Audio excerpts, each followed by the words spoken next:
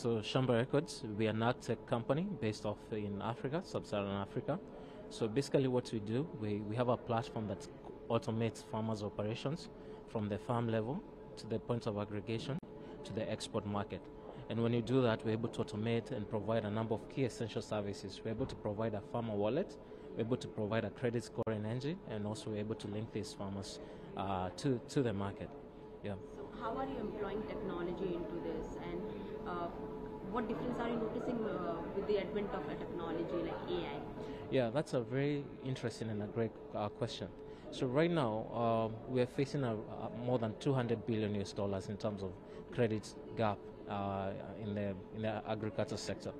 And the only way to be able to close that gap is to use technologies such as AI. And how we're using it as Shamba Records, we're able to collect more than 200 data points from these farmers that we work with, and then we're able to create what we call a verifiable profile or verifiable credit profile.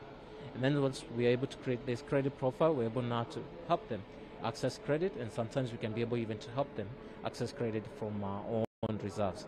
Beyond now the financial part of it, we're able to help these farmers increase their yields by providing a smart crop calendar, which is AI powered, that's able to tell the farmers when is the best time to be able to apply farm inputs, to apply fertilizer, when it's the best time to get to do irrigation.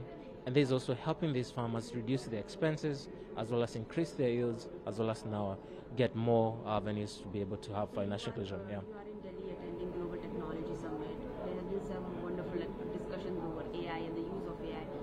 What are you taking home from here?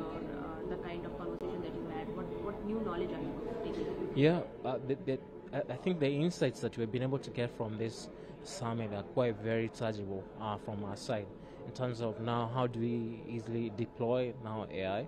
What are some of the compute challenges that you can be able now to solve from the different stakeholders in this conference? And again, having now the different list of companies that have been able, and organizations that have participated like in the summit, like OpenAI, we've been able to pick up very good insights that you can be able now to replicate back at home, and as well as improve our models, as well as now know how we can be able to solve these challenges on a global scale.